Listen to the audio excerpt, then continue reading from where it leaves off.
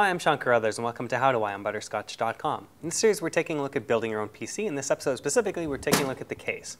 So you've got your motherboard all put together now. The CPU is inside, the fan is on. You need something to put it in. Now, when we put this together, we made sure to choose a motherboard that actually had the right number of slots that we were going to need to put in all the components, like the sound card and the video card and whatnot. All of the proper other components that we needed to connect the fans and the hard drives and all that other stuff that goes in here.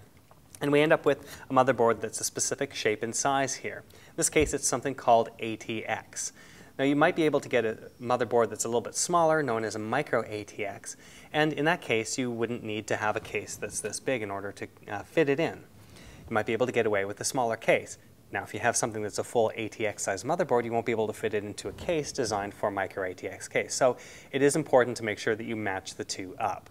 Other things you want to check for when you're buying the case is that it has enough bays inside for the hard drives, and it has enough bays for the optical drives you want to put in, and that it's easy to get to everything inside the case. You don't want a case that's difficult to move around inside and get your fingers into, because that would be just a pain. While older cases had a removable panel that wrapped all the way around the outside of the computer, most modern cases just have a single panel on the side that slides off.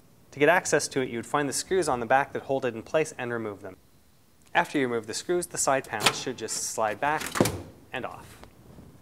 Now, the motherboard will mount on the back plate here on the back of the case. In this case, we have a bunch of screw holes here, but we don't want to connect the motherboard directly to these screw holes. In this case, we'll need something called standoffs.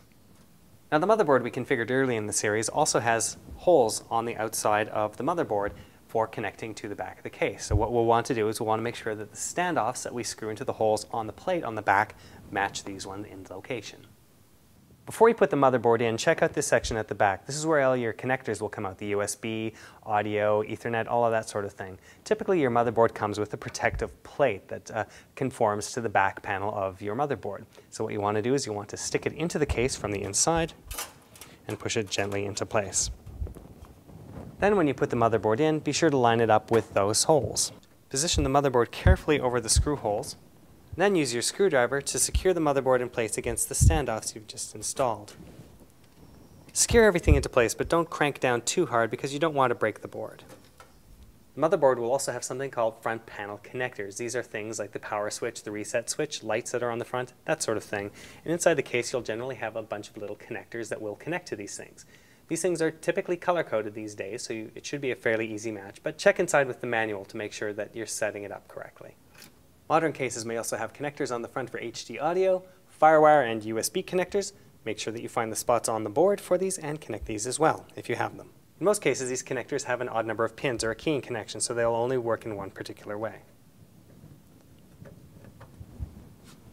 Your case may also have some built-in cooling fans, so you want to take the connectors that come with the case and attach them to the motherboard and the space for cooling fans.